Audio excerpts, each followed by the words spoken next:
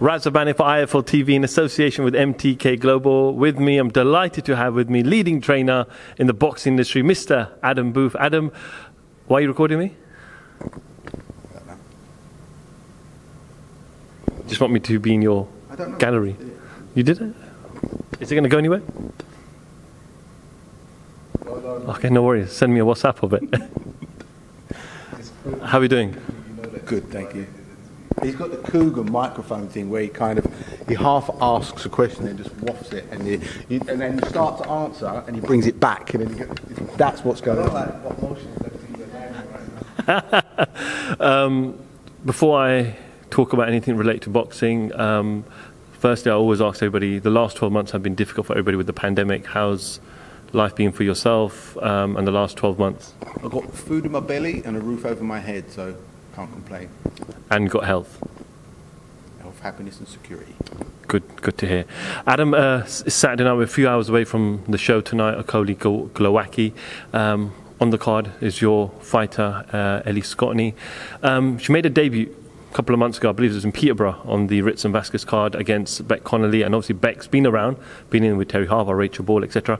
How did you assess her debut performance? It was good. It was kind of what we expected, because we know how good she is and how good she can potentially be. I know that Beck's strong, tough, and will always be there, but Ellie just showed that she is of a certain grade, and that's what we're working on.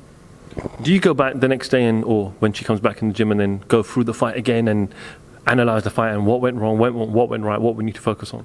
Not that one, because there wasn't too much to take from it in terms of changing, other than it's just part of her progression, and what we're working on in the gym shows out, what we need to work on in the gym shows out, so it's just part of the process. She's fighting Maylis Gangaloff, I believe. What do we know about Maylis? She has a lot of amateur bouts. She's strong, and she comes to fight, and she comes to throw her hands, which is good, because that's what Ellie needs. She needs someone that's coming to look to try and do something, and that gives her an opportunity to find what she wants to do. It's an ideal fight for her second fight. How do you... we live in a society in a time now where before fighters had the opportunity to have 10, 15, 16, 17 kind of learning fights and slowly stepping up. Now we're seeing fighters jumping in world title fights after 11 fights, 12 fights. We saw yesterday Lee McGregor win the European title after just 10 fights. So what's your perception of it? Is it take your time, learn your craft before you start dipping into the big people, the big fights? Well, it's different now. It's a different business. There are more opportunities, but also because we're now in this weird time where we don't know whether we're going to be allowed to work or not allowed to work. You know, you got to think about not the fighters that you see on TV, but the fighters that have to work to earn a living as well as box. They can't afford to train not to have a fight. Jermaine Brown, for example, trained hard for a fight that was due to happen last night with the MTK show, and his opponent pulled out the week of the fight with a bad knee. Now, he did 10 weeks of training, sacrifice, didn't work, so he sacrificed his income, paid his petrol money to get up there with Adam Martin and Mickey Guilfoyle, and they walk away without a penny. And there are a lot of fighters now that have had to down tools because there's just not enough fights going on where they can earn a living from it. So the pond is a lot smaller now for opponents as well. On top of that, you've got the added problem of international travel. The other added problem is that everyone's got to be COVID tested every 5 breaths. And so the chance of a PCR test picking up something is increased. So fighters are losing opportunities because of COVID as well. So, you know, to say, well, I'd like to have 5 fights at this level and another 5 fights at that level, you can't have that, son. That's just not happening anymore. You've got to take your opportunities when they come along. The fighters and the matchroom fighters, who are the main fighters, should be grateful because they're getting golden opportunities, but underneath the surface there's a lot of fighters who are deserving of chance that just aren't getting it at the moment, and that's a real shame, and I hope that changes sooner rather than later. So do you have like a career, a path or a plan next 18 months or 24 months, or is it just literally fight by fight? Well, for now it's like, let's get the fight tonight.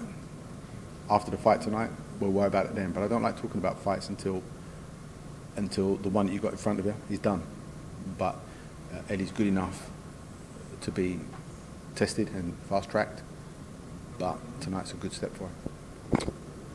Mick Conlon, I've heard rumours he might be out sometime in May, not an official date yet, but how's he looking in the gym, and can you confirm if he's going to be out in early May? I can't confirm anything other than we've got a couple of dates that we're working towards, and we're now in the meat of the training.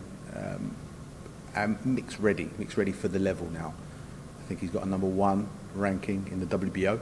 And I said after his last performance, if a world title fight gets presented, he's ready for it now. So it's literally now just keep doing what we're doing in the gym, keep chipping away at the improvements that he's been making, because Mick's made of the right stuff. His mental attitude to this sport is perfectly suited, and he's an absolute joy to work with as well. So I'm excited, and I'm excited for this year. And Mick's good enough and popular enough to be one of the front runners to get a golden opportunity. So hopefully MTK and Top Rank can deliver, and we can get my third Irish world champion. Yeah, absolutely. I'm not sure if you saw an interview with HARLEM EUBANK did with Coogan a couple of days ago, where he was asked a question about CONOR BENN, and he said, I would love to have that fight. I would love to take that CONOR BENN fight. Is that a fight that's on the radar for you? I know different weight classes, but potentially, do you see HARLEM moving up in the near future? No, it's not on my radar because no one's proposed it. But obviously, HARLEM has got his own desires and ambitions as well as a young man. But if that fight got offered to me, yeah, of course I'll take it. Does that become even bigger because it's a Eubank Ben? It's a great little story, but Conor Benn's got his own journey to deal with at the moment, and like I say, he's one of Matchroom's main fighters, and he gets again the golden opportunities, and so he's got to stay focused on his career. But like I said, if HARLEM wanted that fight and it got offered, then yeah, 100% take it. Okay, I know we said 10 minutes. I'm going to make sure it's under 10 minutes. I'm a man of my word, Adam, but I've still got a couple of minutes, so I'm going to drag it a little bit. You've got a picture on your T-shirt of one of the great middleweights that's ever been in the sport of boxing. Sally passed away last week. What are your early memories of Marvin Hagler? Obviously, it was your kind of era. You're a lot older than me, so what do you remember about Marvin? How great was he? And would you say he was the best or one of the best? My first memory of him is when he beat Alan Minter at Wembley. That was my first memory of him. He beat Tony Simpson as well, I think back in '83. I think he beat Minter in '80, if I'm right. So my first memories of Marvin Hagler from 1980, and I took up boxing in '81 or '82. And so he, along with the other Fab Three, were everything to me. They were, I idolised all four of them. And so, Hagler was, I'm watching Hagler. I'm talking to my mates Chris Oko and Gary Logan about Hagler because we all adored him. Was a big part of my upbringing. Who was best out of that bunch? It depends what you mean by best. If you look at Roberto Duran as a lightweight, it's hard to put anyone above him. Look at Sugar Ray as a welterweight. You can put people in line with them, but you don't know if you can put someone above them. And it's the same with Marvin Hagler. You can't say that there's a middleweight that's better than him, but you could probably put great middleweights alongside him.